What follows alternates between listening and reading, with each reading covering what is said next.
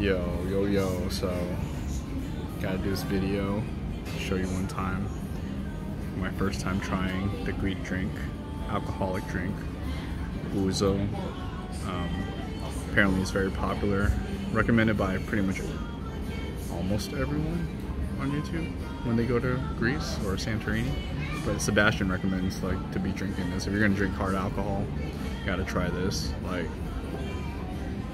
Honey is right, it tastes like heck of black licorice. Smells, sorry, I haven't tasted it yet. It smells like freaking black licorice, so. Alright, let's try this out. Here it is. Cheers. Cheers. Clink. Clink.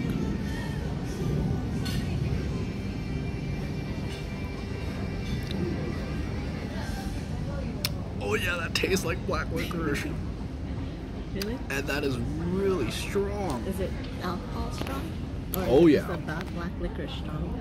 No, it's both strong. It straight up tastes like black licorice and it's strong. I think it was like, what, 38% proof? Oh man. I don't know if I want another sip of that, man. If you like, I don't know, if you like drinking hard alcohol. But I'm gonna have to work on that slowly. I really don't like the taste.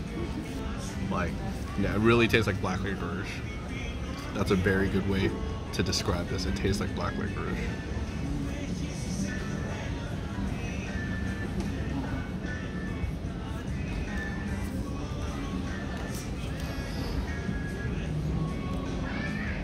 I smell it with your burp.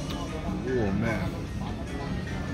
So there is my, if I had to rate this, dude, I give it like a 1 out of 10, dude.